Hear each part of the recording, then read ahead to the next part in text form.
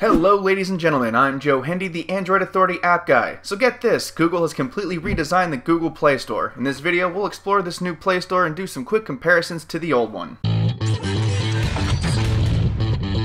First, let's talk about some features. Upon a cursory glance, it doesn't appear as though Google has added any additional features to the new Play Store. In most cases, it's the same old stuff with new clothes on. You can still surf by app, movies, music, books, etc. You can still see what's trending and the hottest new stuff. So in that regard, very little has actually changed. However, there are a few things here and there. Beside each Play Store entry is a 3 dots button. Pressing it allows you to download the application right then and there instead of having to open up the app page. For people who run down through lists and download apps quickly, this is a huge time saver. Additionally, they've removed a few things from the old Play Store that cause the experience to be slower. When downloading applications, you will no longer be hounded by the annoying Keep Shopping page. When you start to download, it'll go right back to the app screen like it used to, which can also save some time. The big change here is design. If you take a look at the old Play Store, it had a sort of magazine layout. There are no spaces between anything, and it all looks cluttered together with Google trying to get the most content out of the least amount of space. In the new design, well, the design is much cleaner. If you are entering the Play Store knowing exactly where you want to go, the new app design helps you get there faster.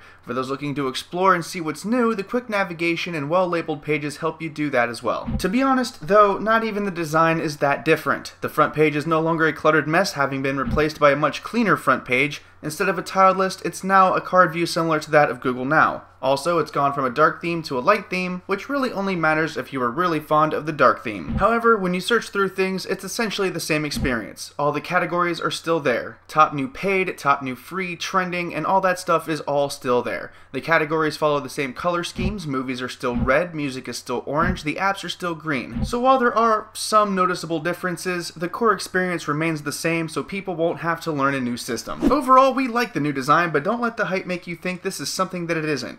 The light theme doesn't look as cool as the dark one did, but it makes the whole experience look more organized. The magazine view that no one really used to begin with is gone, replaced by an interface that's more ergonomic.